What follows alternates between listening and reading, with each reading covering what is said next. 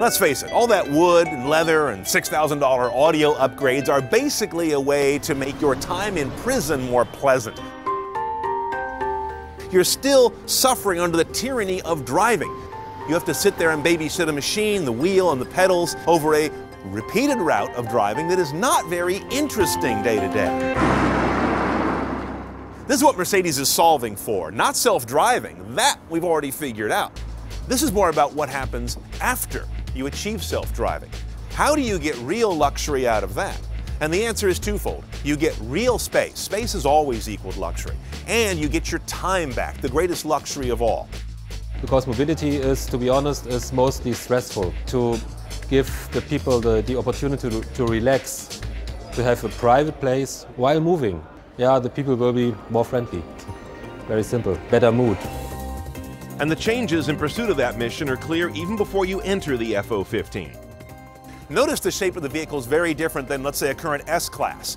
This is not about having several volumes, boxes as they call it, the three-box design of most sedans today, but instead having what's called a monovolume, pushing the wheels way out to the ends and creating big spacious doors that open up to almost an entire open side of the car. Here's one of the very first sketches they did of it. And notice how similar it looks to a very old diagram above it.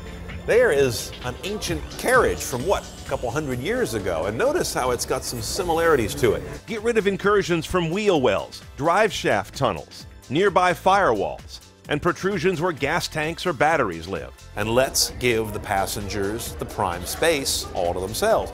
Like a bird's nest, or it's like a cocoon actually, that creates this atmosphere of privacy that we consider is the next level of modern luxury. The self-driving technology enabled us to come up with a radical design concept. So this is a proof that technology and design stimulate each other to have such great results that we have now in the car.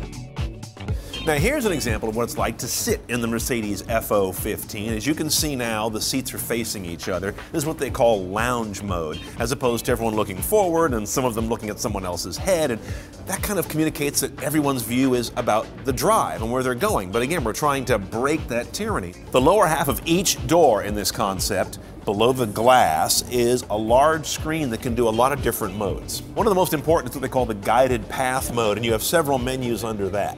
One of which shows your point on the route when you're going to arrive. There's also a social screen to show you who's around you and who is at your destination. There's a places area, which is kind of a rich POI presentation that is, again, geographically sensitive. Great when you're visiting a new city, right? But this is interesting. Beam cam. This will allow you, with another driver's permission, to actually log into the surround cameras on their F-015 and watch their drive. And this is some of the most interesting psychology of all. Here's the drive mode menu. But I have real questions about what the nature of a car's drive mode means when you're not driving. When you aren't connected to shifter, wheel, and pedals, what do sport and dynamic modes deliver anymore? Aren't sporty dynamics from a car that's driving itself actually disruptive and distracting from the peaceful environment you're trying to establish in the cabin in the first place? The face and rump of the F-015 are part of a new relationship with others. Along with sensors and lighting, they also include an array of LED indicators that can express what the car knows, sees, and expects from others around it. The cities will become denser and denser. There will be competition about public space. So it will be impossible that we maintain in the cities lanes for everybody. Yeah, free lane for everybody and separation and so on. It will become shared. So the machine, the mobile robot, so to say, the car, has to give signs what he's doing. So you have to build up the relationship between the people and the machinery. Well, here we are. This is the F-015. Let's go for a ride and see what it's like under its own control and power.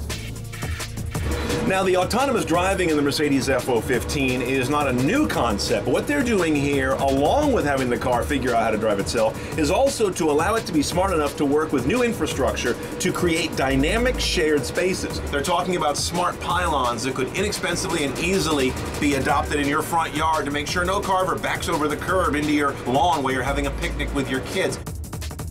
Powertrain tech isn't the main point of this car, but for what it's worth, it's envisioned as an electric hybrid. That means it's a hydrogen fuel cell car that generates most electricity on demand from stored hydrogen. But it also has a battery storage system charged by that same fuel cell powertrain or by being plugged in.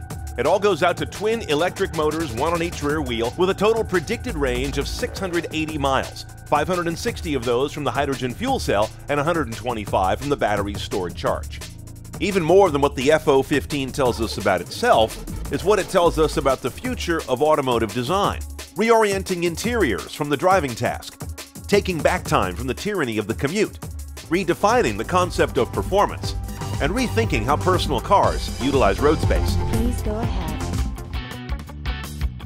More cars driven CNET style. Standing by now at CNETOnCars.com. Click on the road.